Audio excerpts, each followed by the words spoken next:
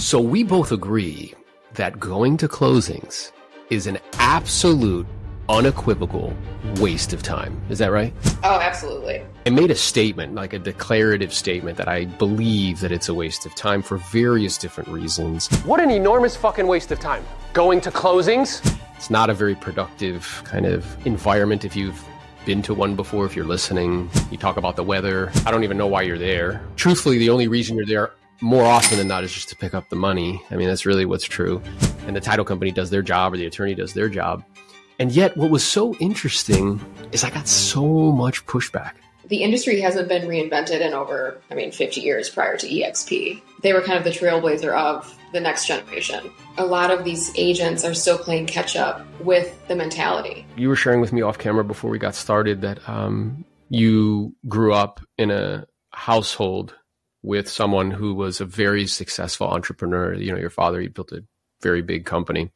And you playfully were like, yeah, I spoke two languages, English and like the language of business. And what I am hearing back, right, like in terms of those comments, like it's very, emotional based and not very logic based, where from a business perspective, and I was telling my wife, like, it's not even in, I feel like one of these like politicians, I'm like, well, you took that out of context. You didn't see the whole conversation, right? But the whole conversation was like, every business has a value chain. And understanding that there's probably like this much of the value chain that produces 80% of all of the outcomes. Correct. And if whatever doesn't fit into that 80% should be delegated, and you provide an opportunity for somebody else, whether it's a salary position or something of that nature, so you can stay in the most valuable piece of the value chain. And if you can do that over an extended period of time, you'll get disproportional outcomes. Now, when I say that to you, as somebody who grew up in a house with business, that makes total sense to you, doesn't it? Yes. Yes. But why do you think that that's difficult for people to like acknowledge or accept in the realm of real estate? It's difficult for me to answer that question because to me, it's so common sense. Yeah. Know your value, know your worth, know your strengths. But the key to success is knowing your weaknesses. Like you just said, delegation. Mm-hmm. Without delegation, without being honest with yourself, you will never be able to succeed. It's the same thing as the concept of you're not everybody's person, mm-hmm. right? Not everybody's going to like you. Mm-hmm. So if you can accept that statement, then you should very easily be able to accept the fact that you're not going to be good at everything in your business. And there is always somebody out there that could help you do better if you delegate this out. There are people that are good at things for a reason. Hire them. And it's just time wasted on trying to be the best at AI. Like, I'm not good with systems. My organization is terrible. I'm a now person. I don't know if you're familiar with DISC assessments, but I'm very high D, high I. My S&C is shot. So I need to include people in my system, in my formation of my business, that can organize and delegate that realm for me, because that's not my strong suit. If I took time to organize and follow up and send emails and send thank you notes and do all of these things that I'm not naturally good at and force myself to, it's going to take twice as long. And it's going to take my time away from what I'm good at. Mm-hmm. Yeah, I'm just writing things down as you're speaking. So the first thing I tell agents all the time, coaching clients and stuff, or people in the organization, is if you don't have a system, you are the system. So, and what I tell people is like, if your body is the hardware, our brains are the software. And most agents, what the problem is that they're the only one who has access to their software. So nobody else can actually help them or do anything. And I believe, I'm curious, like what your thoughts are. I think part of the reason why this is because 65% of us grew up in families that live paycheck to paycheck. So what we heard are things like money doesn't grow on trees. Right. Eat all the food on your plate. A penny saved is a penny earned, which is horseshit because it's just a penny. See, I've heard that one, but yeah. And then the fourth one, though, and this is the one that I think is kind of the root cause of this is if you want to do something right, you have to do it yourself. Yeah. And then that leads to this kind of mental map of, oh, like I have to be involved in everything. And you touched on something too, which is like, everybody needs to like me. And I'm not saying that like the goal and objective is to have people that not like you. It's not the goal and objective. No, what I am aware is yourself. Yeah. And what I am aware of is as your audience expands, it becomes impossible to make everybody happy. What I tell people is like, look, if Jesus showed up right now, somebody wouldn't like his hair. Somebody wouldn't like his sandals. Somebody definitely wouldn't like the color of his skin. You know what I mean? Like, that's just like what's true. Yeah, right? That's so funny. That's so true. Yeah, somebody will always have something to say, period. Yeah. Yeah. Always. Yeah. So let's talk about this. So you're mentioning like systems, and I believe that part of it is first like thinking. I share with people one of the best things you can get from a trainer, coach, like just somebody who's a little bit further down the path. I don't even like those words. It's just access to the way that they think, because the way that they think allows them to do what they do. So you have this like map of thinking. You understand the value chain as a productive agent. You shared with me like first calendar year, you did 10 million in volume, which is awesome. So there's this recognition of like, oh, systems are important, right? If I don't have a system, I am the system. And I can only grow to the proportion that my systems will allow me to. I don't care how much rah-rah, how many Tony Robbins, how many like podcasts you listen to. You will get stifled by your systems, period, end of story. You absolutely will plateau, because there's only 24 hours in a day and you are only one individual. Exactly. So for you, Alexis, like what are you doing to get that together? Like be like, okay, how am I working on these systems? How am I working on the systems? It's really just, I mean, thankfully with just having a solid CRM and then having an assistant, having virtual assistants, having all these things set in place, having a transaction coordinator. Step one, my very first transaction, before I even knew what I was doing, I immediately, as a brand new agent, new to this industry, day one, first closing, I had a TC. Day one. And so many people were like, oh my gosh, that was another whole thing. It was like, oh my gosh, I can't believe you have a transaction coordinator. You have to understand how all the title and everything works. Why? Is that my job? Do I own a title company? Am I mistaken here? What's my role? Am I the negotiator? Am I the realtor? Am I here to help build wealth through real estate and help my clients get the keys to their dream home?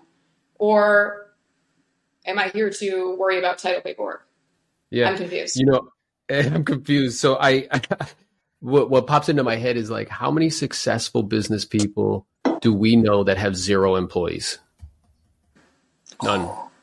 It like doesn't exist, right? So I think as agents, if we don't kind of embrace a business framework instead of just a sales framework, we are definitely limiting our capacity to help more people. And then you also mentioned like, what is my job? And I believe it's to be in the presence of prospects. That's what salespeople do, right? I prospect, lead, follow up, go on appointments, negotiate deals. I follow my plan.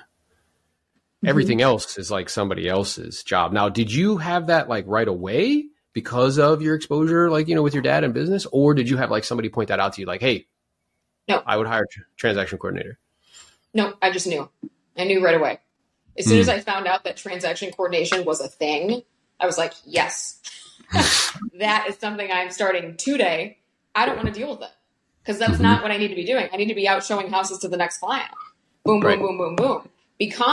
As soon as you realize that delegating your weaknesses, and again, like I said from the very beginning, organization and all those things, paperwork, it's not my thing.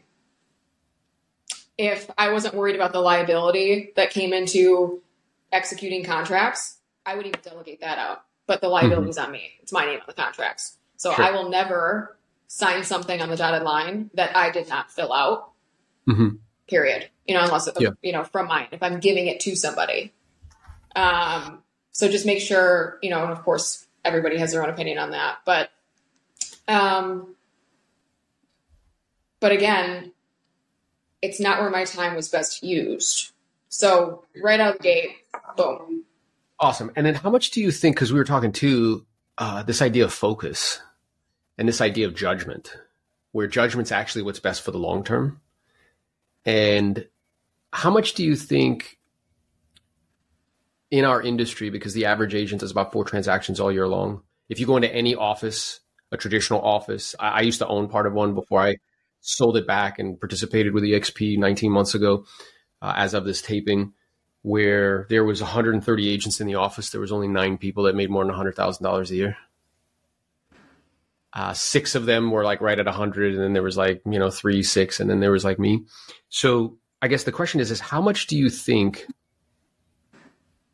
that kind of low production as an industry as a whole, the average agent makes $72,000 a year. And what I tell people is that the average manager at Taco Bell in California makes 70.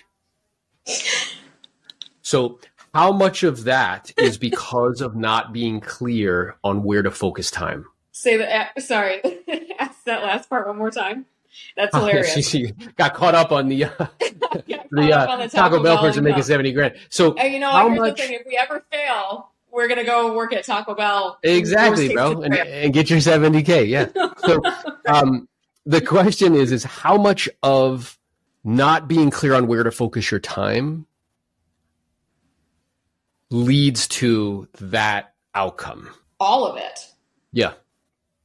I mean, I would say, if not 100%, right? Obviously it can't be 85, 90% of, I mean, because the rest of it, here's something that I really like. You don't need to be the best. You don't have to be the smartest. You don't have to be the best looking. You don't have to be the strongest. You don't have to be the best negotiator. You need to be honest with yourself about your strengths and your weaknesses. Period. And you need to be resourceful. And why is that so hard, though? Because, being honest, like Ray Dalio, who's one of the richest guys on the planet, which is only one way to measure success, by the way. I think the ultimate success is like when you're 70, if the people that you want to love you still do. Yeah. That's really like being successful. Some people at the end of the day, whoever's watching this and they don't want to be loved before when they're 70, that's totally fine too. That's fine too. So, like you do you. But like he's very believable, let's say, in the world of like business, right? He started the largest hedge fund in the world, Bridgewater, out of his garage. But what he says is that you need an accurate assessment of reality in order to produce good outcome. Which when I first heard that, Alexis, I was like, oh, that's kind of cute. But the more I've marinated on it, it's profoundly true, is that I have to see things the way they actually are, not the way I would like them to be, not the way I think they are, but the way they actually are. And then and only then can I make decisions in accordance with that, and that'll get me closer to what I actually want. It'll increase the probability I'll produce outcomes that I want. Getting an accurate assessment of yourself, though, that's like tough. Because I'm aware that, because our ego is like it protects us, right? Like it's like, makes us not as I find it interesting when they do surveys, like how many people think that you're a good driver? It's like 80%. It's like it's not statistically possible. Oh, I think I'm the best, but when I have people or the dating apps are like hilarious to me, where it's like where something like 65% of the population of females represent as being naturally blonde when it's only like 11%. Oh. And the majority of men represent themselves on apps as being 6 foot or taller and making over $100,000 a year, when only 12% of the population fits that criteria. Oh, that's hilarious too. So it's like it's difficult to get an accurate assessment and say to yourself, like, hey, you know what? Like, this is probably not the thing that I'm best at. Or the accurate assessment could be my thinking is keeping me stuck. My unwillingness, because I don't trust people, which is really at the root of not wanting to hire people. I don't trust somebody to do the job, is actually inhibiting my ability to help more people. Would you agree with that? Yes. So again, I think that the most important thing is it's so weird. I mean, we are our own worst critics, but you're right. We do protect ourselves. We Band-Aid ourselves. We have plastic wrap around ourselves when it comes to the truth a lot of times. Us as entrepreneurs, I think that every day, I'm never satisfied personally. I'm never, like, I always, even in my yoga classes in the morning, I'm like, I need to push myself. I want to do this. I need to be able to do this by tomorrow. I'm constantly not happy and pleased. And it's a double-edged sword, really.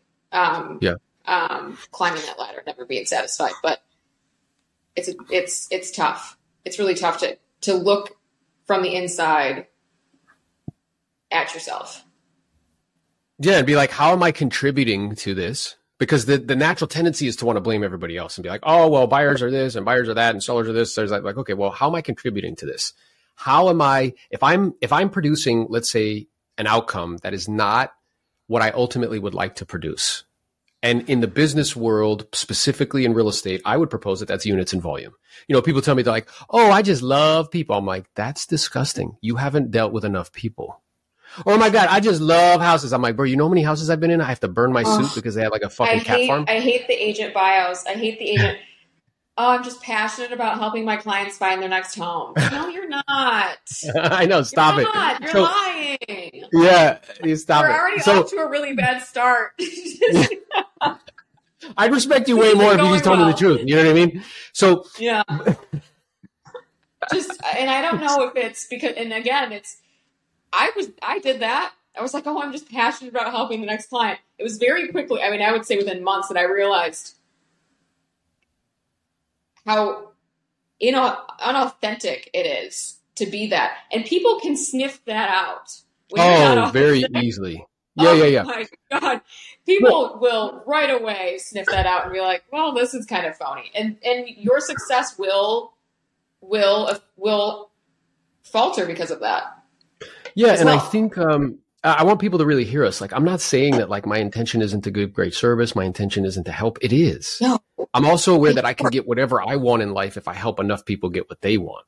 So like my goal and objective is to solve other people's problems and to help them. At the same time, I get compensated for doing that. Like to try to pretend that that's not part of the motivation is like immature from a business perspective, right? Oh, absolutely. So, because we're all in, I mean, if we weren't all in this for money, we'd all be retired and living as nomads off the grid somewhere. Yeah. And why does everybody who has like another profession that they went to college for end up like, looking into getting into real estate? It's because whatever profession that they chose doesn't pay them appropriately for the time and energy that they're spending. I mean, that's the real truth. Why do people want to learn how to do subject to?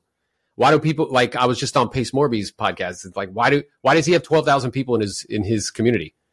Because like, they want to learn how to make money. That's what they want to do. They want to build wealth. Like that's right. And you can't learn that in school. You can't learn that in college. Unfortunately, that's just, you can't. They don't just that. And that bringing it back to, you said, we were at the very beginning, we were touching base on some things that we grow up in average families where money doesn't grow on trees, all these things that we're taught. And I think that if you grow up in a lifestyle like that, again, it's just your parents putting this idea of an unhealthy relationship into your mind with money right out of the gate. You have to get rid of that. Or, the one that I hear a lot is everybody who's wealthy is a jerk. A crook. Or an asshole. Yeah. I'll say it. I didn't know if we could swear. Okay. Oh, yeah. I speak French. I tell people all the time, like, yeah, we could do that. Okay, yeah, so do I. I'm the worst. So, yeah, and I see that in comments. I see that in posts and stuff. And it's like, yeah, and it's like this sequence. Like, it's like first they laugh at you. Ha ha, look at him with his glasses on in post. He's such an asshole, Right. Then they'll call you crazy. Like, it's like ridiculous, right? Then they'll call you a crook. You must be stealing. Well, I think for a lot of people, it's either you're crazy or you're annoying. Get off my page. Yeah. And then you know what they call you for, though, Alexis? You know what the fourth stage is? They call you for advice. Oh, yeah, that's always a good one. Yeah, so for some reason, and I don't know why, there's like this pervasive like cultural meme that anybody who has money is a bad person or must be doing something nefarious or like, they're selling drugs. Yeah, they're doing something like illegal. And it's like, look, dude, right. What I'm aware of is I personally believe, this is my belief, and I'm curious what you think. I believe that business is a spiritual like journey. It's not a physical one. And as I grow more, I can give more.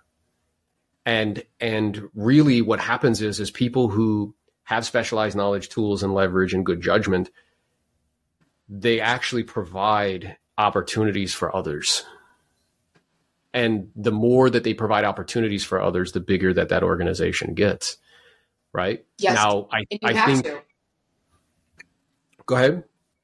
I was just going to say you have to, because the universe, God, however you want to see it, it operates as a mirror. So if you walk through your life full of greed, focused on only money, not focused on taking care of people, like you said, like we'd all be lying if we said that as a result we're in this industry or in any business industry, not for the money. We were lying. We're all in it for the money, but it needs to come from a graceful, caring place in order for that to grow, because what you put out will always come back. And why do you think that people think not going to closings is not being graceful and not being nice? I think it's just this, again, this old mentality of we need to show up, we need to do this, we need to go above and beyond and be there and hold your client's hands. But I just don't, it's not a great value of your time. No. And I don't think it's too much of a value for theirs. And the way that I think about it, we almost get in the way when we're there. Yeah. It's like awkward. Like, what am I doing? Why am I even here? Yeah. Right. And what I like to kind of share is like this idea of like, again, back to that value chain, because people are looking to be led. Our job is to lead them. So when you go to the doctor's office, like, does the doctor greet you at the door? Correct. No. The lady or the guy up front does. And what's the first question they ask you? How are you going to pay for this shit? Is it cash? Or do you have your insurance card? Yeah. Then what they do is they hand how often I go to the doctor. Yeah. Then what they do is they ask you, they actually hand you either like an iPad nowadays. They used to be a clipboard, but an iPad. And they're asking you all these questions. Where does it hurt? How long does it hurt? Do you have any medication? What are they doing? Pre-qualifying. Then you hand it back and they're like, the doctor will be with you in a moment, which is a lie. You wait for 30 minutes. Then do you see the doctor? Of course not. You see the physician's assistant or the nurse practitioner. They grab the iPad. They're like, hey, nice to see you, Aaron. They bang on your knee. They weigh you. You pee in a cup. They sit you down in a room and they're like, hey, so this is what you're in. Tell me a little bit more about it. They take notes and they're like, okay, great. Lasts like 10 minutes. The doctor will be in a moment. That's also a lie. Right. Because 30 minutes later, the doctor blows in. And when the doctor comes in, he or she says, oh, hey, Alexis, I see that you're in for this, this, and this. Let me take a look. They go like this. That's a bill. You go, that's a bill. They touch you here. That's a bill. They touch you in your abdomen. That's a bill. They write a script. That's a bill. And then they say, great, I want to see you back in a week. Let me know if anything changes. They tap you on your head and they leave. They do that 20 times a day. Those 20 times of 10-minute intervals produce enough revenue to keep the lights on, pay for the rent, pay for all the staff, and pay for all of the bookkeeping that they need to do. And there's a profit left over. So right. The idea for agents that they really need to understand is our business is the exact same way. Every business is the exact same way. Exactly. It's a value chain. Yes. Every business is the same system, different dynamic. And that is very difficult for people to understand as well. It doesn't matter if you're flipping burgers, if you're a doctor, and now you're not saying either that doctor isn't worth the money that is spent. Yeah. You pay. Yeah, like imagine being like, well, you know what? You didn't greet me at the door, so I don't think you're worth every penny. You know what I'm saying? Correct. Which is so important to understand too, is he went through years of education and continues to educate himself so that he can provide a good service to you where his service should lie. In his area of core or her area of core competency. Like, this is what I'm really good at. Like, I'm not really adding value. Correct. If I personally walk you to the front and say, hey, when would you like to have your next appointment, and go like this, does that make me a better physician? Well, there's other people that are sick in other rooms waiting for them to be meet as well. That need my help. And precisely right. So if you think about it, like, look, there are people, what I share with people is, look, there are people in your marketplace right now that need your help. They want to buy and sell. Something happened, death, divorce, job relocation, moving to assisted living facilities. They have a pressing need or concern. Something's going on, right? They need your help. My job is to go find them. Correct. Does it really make sense for me to sit in a room? And you know what was funny? Like, people are commenting and they're like, well, My closings take 30 minutes. Mine take 45 minutes. I'm like, okay, well, let's calculate the time you drove to the house. Yeah, to do let's the do the math then. Let's calculate the walkthrough. And let's calculate you driving to the title company, sitting there, blah, blah, blah, and then driving back to wherever you came from. It's 3 hours, bro. I don't care how you slice it up. Like, that's what it is. Yeah. Yeah, minimum. And then God forbid something happens and you're sitting there and there's a hiccup. Well, what happens if there is a hiccup and I'm not there? We all have cell phones. And usually it's better because if there, and one of the people commented, which I really appreciated, and this is also accurate, is that if there is a hiccup and they're trying to get some money, who do you think they're gonna ask? Who do you think they're gonna be like, hey, can you chip in, or like da. You know what I mean? Like, that happens. Right. Yeah, that happens as well. Like, I told a story, and this is how, like, at the beginning of my career, and I'm curious what you think. I had this experience where I was 26 and I had this mindset. Like, I don't go to closings. And at the time I was in Gainesville, Florida. I just graduated from University of Florida and I was selling real estate. And I was in this small little, like, crusty, dusty, musty, like, office, no windows, right? Just fucking calling and stuff. And I get a bang on the door. And in Gainesville, I don't know if it's still the case, but the seller picks and pays for title. So the company had a title company there, and the closing was happening, like, on site. And I'm in my office. I'm not at the closing. Because I had the seller. I get a knock on the door, frantic, like, and I'm like, yep, what's going on? I open the door. He's like, hey man, there's a problem with the closing. I'm like, it's going to have to wait because I'm prospecting. Go back to prospecting. Get another knock on the door. Hey, it's really urgent. Like, something's going on with the commission. Like, they want you to come talk about it. I'm like, listen, I have an appointment and it's going to have to wait.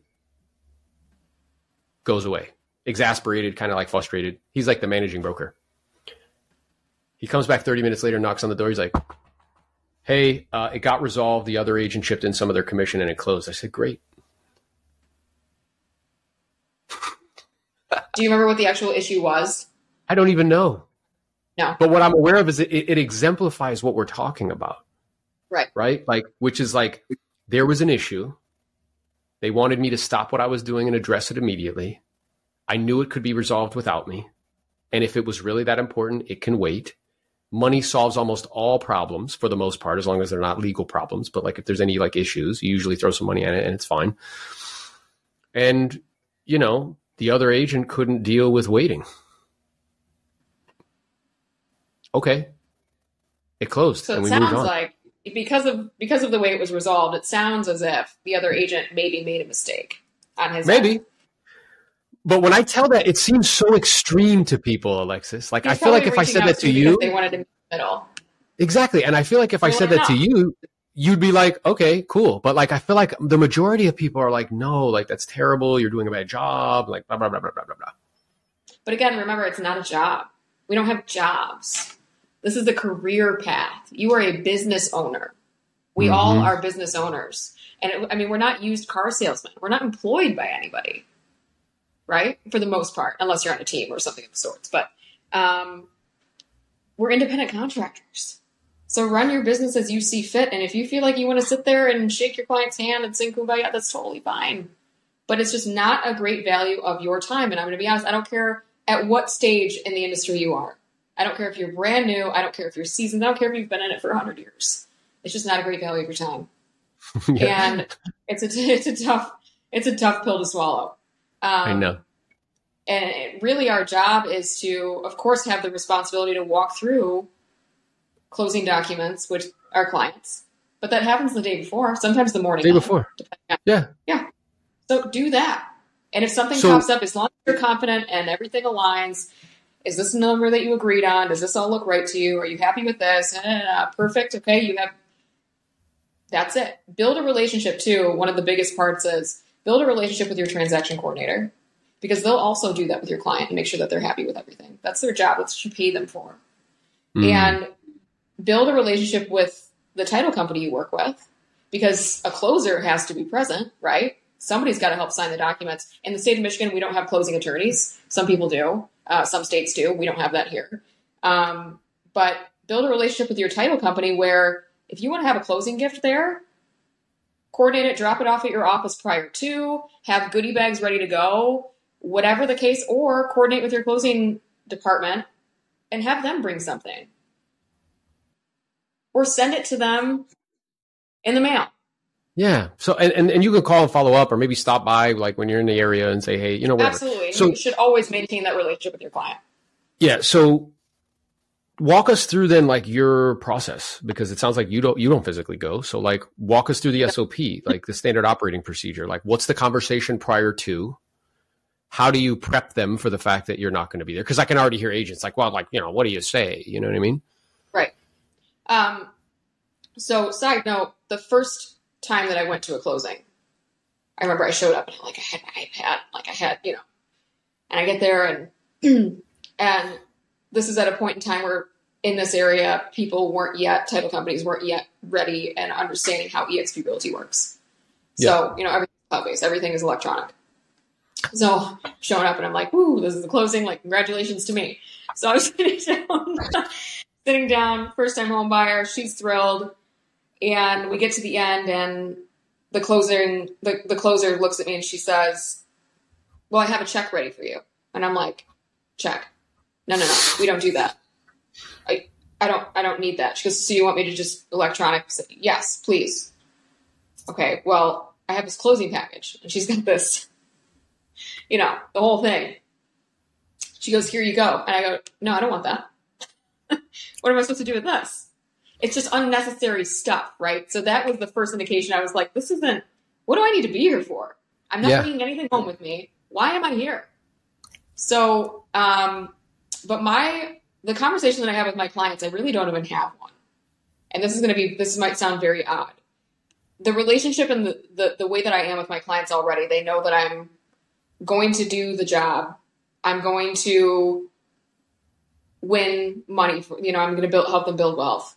I'm a great negotiator. I'm going to stay in communication. But as soon as you are under contract, my transaction coordinator team will be reaching out to you. This is something that I have an entire roadmap that I send all of my clients. It's almost like a Monopoly board, right? Step-by-step process. So you send it to them and it's a visual that they can see like, hey, here's the journey. Here's the process. Here's the value that I, you know, bring to the process. And then here are the people that are going to help during this kind of journey together. Correct. Because our consumer, with the way that I run my business and more, I guess, modern agents run their business, a lot of consumers aren't even fully understanding of it yet. There's a shift happening right now. I feel like we're in the middle of it, where some people get it, some don't. So I just do that just to clear the air a little bit, especially for first-time home buyers, whoever I'm working with. And when it gets to the point where contract's accepted, I have the conversation, you know, like I said, transaction coordinator is going to be reaching out to you. Then we schedule closing. 48 hours before closing, I always make sure that everything's good. Do you have any questions? Have you gotten your final documents? Let's review them over the phone together if you feel necessary. If there's any red flags or anything you're not comfortable with, let me know. Night before or morning of, depending on when we get everything else scheduled and ready to go, I just say, hey, I'm available via phone. If you need anything at all, congratulations on your closing today. We'll touch base later this afternoon. And I always send them a congratulatory text. It's very simple, straight to the point. I don't overindulge in the fact that I'm not going to be there, because as soon as you do that, psychologically, that's telling your clients that you as an agent feel as if you should be there, but you're not showing up. Yeah. So know your worth. Let them know already subconsciously that that's not your place. That's not where your time is most valued. And it's kind of a waste of time for everybody. Well, I have a question, but then also like something that popped up while you were speaking is not only can you share that process and share with them, hey, this is how it's going to go. And then you have that quick conversation with them, like, hey, congratulations, just like without actually saying you're not going to be there, but like it's clear you're not. Your relationships with your partners, being title and the transaction coordinator, they can also be reiterating, you know, like, hey, this is like how this works. Right? Because our transaction coordinator would do the same, you know, like, hey, closing's tomorrow. We've reviewed all the documents. Everything looks great. You know, Aaron will give you a call after the closing just to make sure everything went okay. And I would probably speak to them too before, and reiterate that, like, hey, I'll give you a call just to make sure everything's great and everything goes according to plan. I'm sure it will be. You have my cell phone if anything comes up. Oh, yeah, like, okay. Just pick up the phone and go, hey, guys, you ready for today? How excited are you? You're actually getting the house that you love. Congratulations. I'm here. If you need anything, just give me a call. I'm a phone call away. I'll be in the area. Worst case, let me know. And then I can hear all of the agents like kind of pushing back and being like, well, that affects your relationships and you won't get referrals if you don't come to the closing. Like, is that really... If you build a solid enough, and I'm sorry to cut you off, but if you build a solid enough relationship before you get to the closing, you don't need to be at the closing. Your job isn't to work with your client and then at the very last minute go, here are all these gifts. Don't forget about me. Yeah, I find like in a way, it's kind of disingenuous where it's like, yes. At the closing, like, here are all these gifts because I hope you give me referrals. Pretty please. Yeah, let's take a photo now. Right. It's very like self-centered. You know what I mean? Like it's really about me. It's not about like them. Why are you taking a picture with a sold sign? It's about you, bro. So you can get like, look at what I did and I sold a home and like that sort of thing. So you find, I'm curious, I'm pretty sure I know the answer to this, but like, it doesn't affect your ability to get repeat and referral business that you're not at closings, does it? Not at all. I only had one client, and they were an elderly couple, say, "Oh, you're not going to be at the closing," and I've had to have that conversation. And you just explain to them the process. Explain to them when you walk in the door, this is what you're going to be dealing with. My job is to go over the documents with you, blah, blah, blah, blah, blah. And then they realize, oh, well, if you don't really need to be there to do anything, I get it. They get it. Yeah. Just have the conversation. And what I'm aware of is like, I think what's true is also an understanding that, perhaps those individuals, you had that conversation and there's a possibility they weren't really pumped about it. They come from a different generation. That was their expectation, right? At the same time, you're okay with that. Like I'm going to have the conversation with you. And if you're still not like 1,000,000% pumped about it, that's okay. Mm-hmm. Where I think when you don't generate, you have to tolerate. So the majority of agents aren't in a generation mode of like generating like business all the time. And if the average agent, does a handful of transactions a year, that's across the country. It's like 4 or 5. Then each one they're like exceptionally attached to.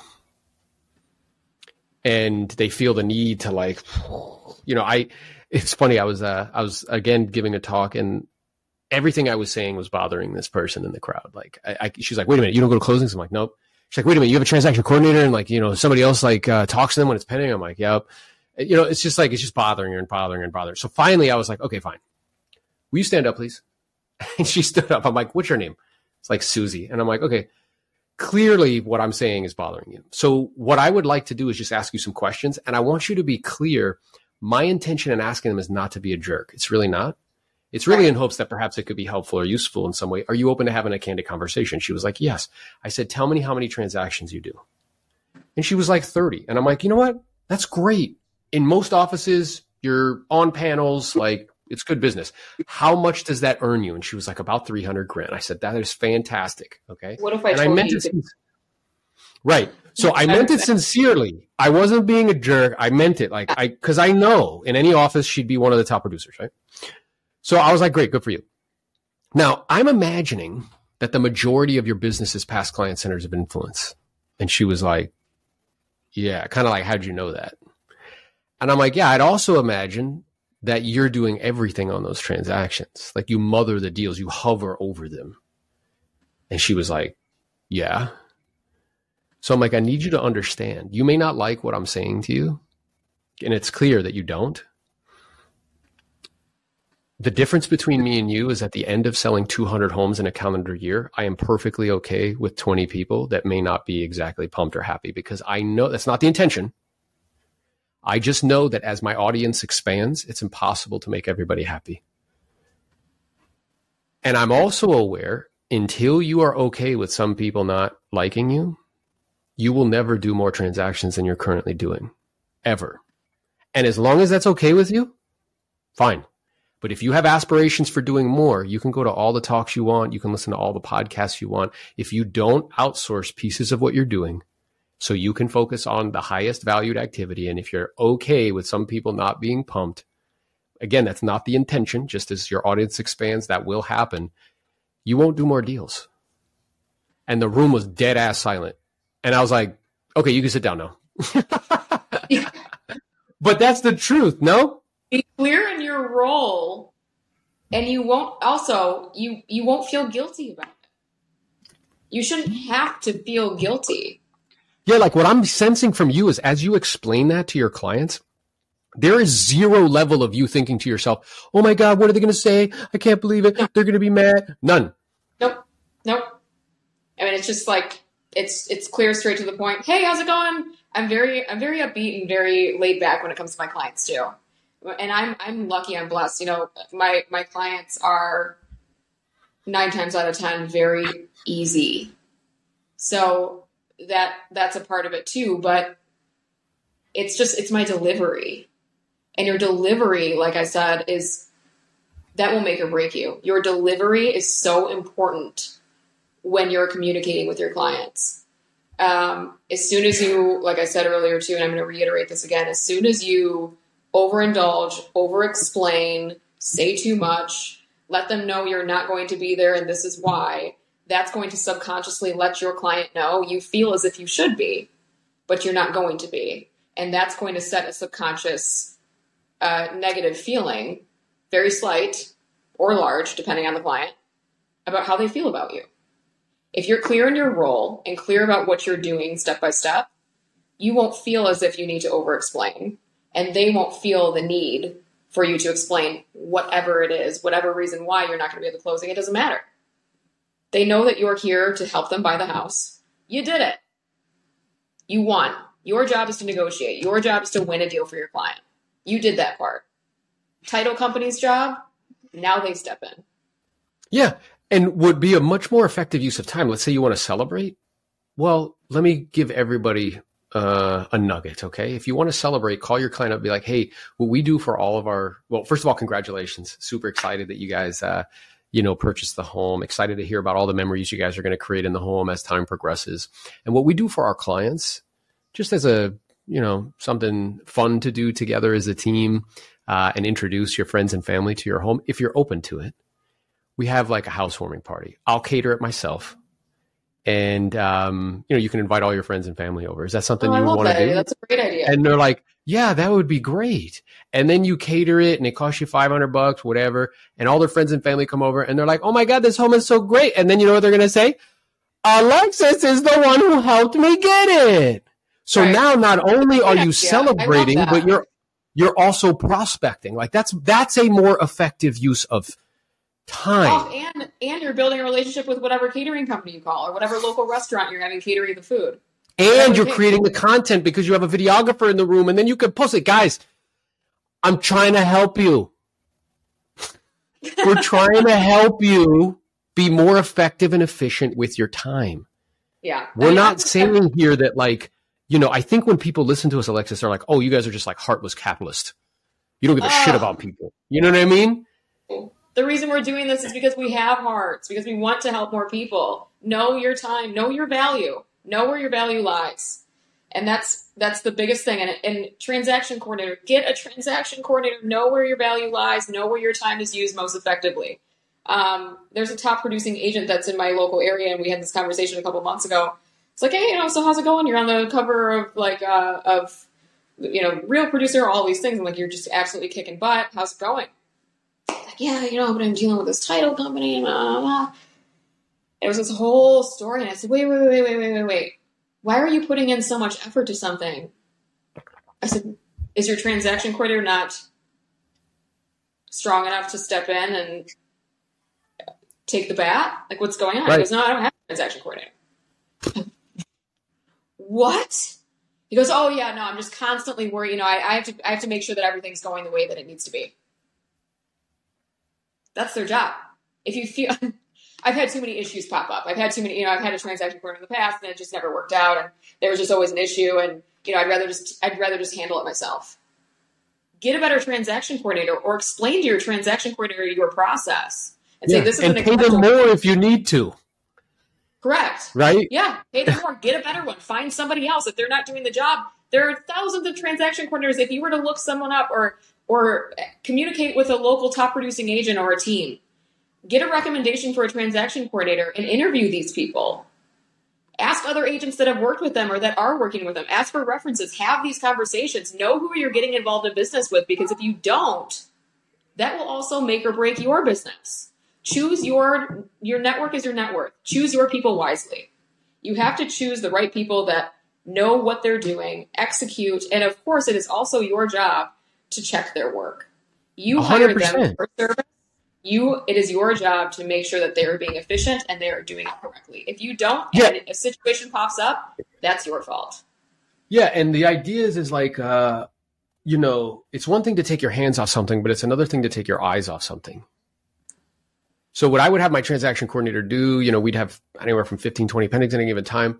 Once a week, she would send me like an Excel spreadsheet, the name of the client, has inspections been done, appraisals been done, and any notes, like is their loan commitment and any notes of like, whatever's going on, like two sentences of notes.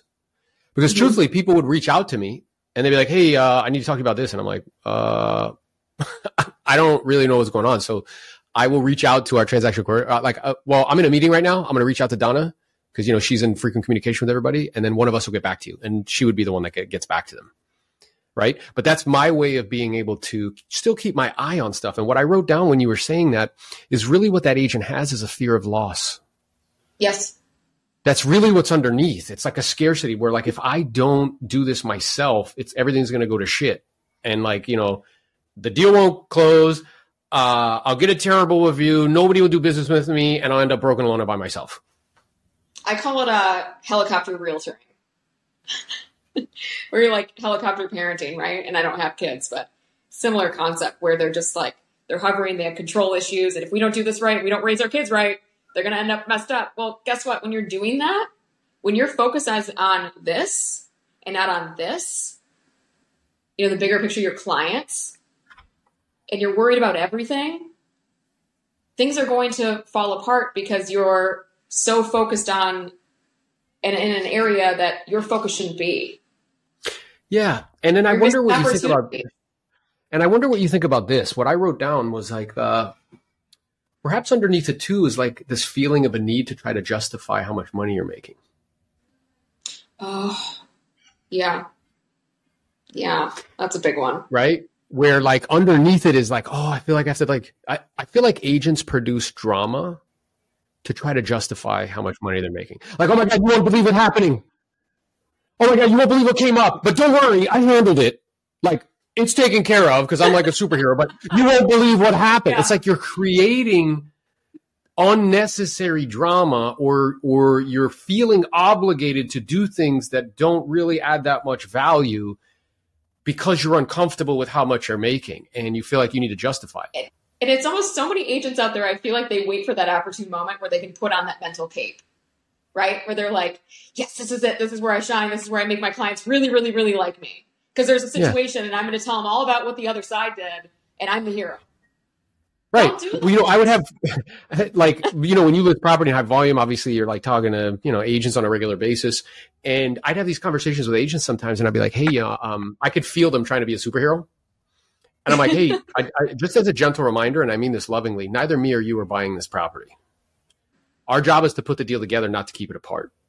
So, we have a couple options here, and whatever you decide, I'll support you 100%. I am very well aware in this environment that if we don't come to a meeting of the minds, we will put it back on the market and we will get another offer. Right. And then just hush, breathe, and listen. Yeah. Yeah. It constantly happens to me too, where you pick up the phone and the agent's just a total jerk on the other end and you're like, what is happening right now? Yeah. Why are we doing this? Is this? But I think underneath is the superhero thing. It's like a need to try to justify. And I think it's the same reason as to why perhaps, because we just gave like this awesome example of how I can do something really cool, which is like a housewarming party, which they'll probably be okay with. Fantastic idea. And then that's me celebrating with them. I'm also prospecting at the same time because I'm going to meet all of their friends. I'm getting content from that piece of from that engagement. And just do a drop by, cater it in, show up for 15 minutes and go, hey guys, I know you guys are having and they're going to be so happy when you knock on that door. Don't be the first to arrive. Wait till about halfway through when everyone's had a couple of drinks, and then show up and go ding, ding, ding, and then bring a plant. Just be like, hey, I just wanted to stop by. I didn't want to intrude. I was in the area. I just wanted to say congratulations. And if you guys need anything in the future, please give me a call. It's that easy.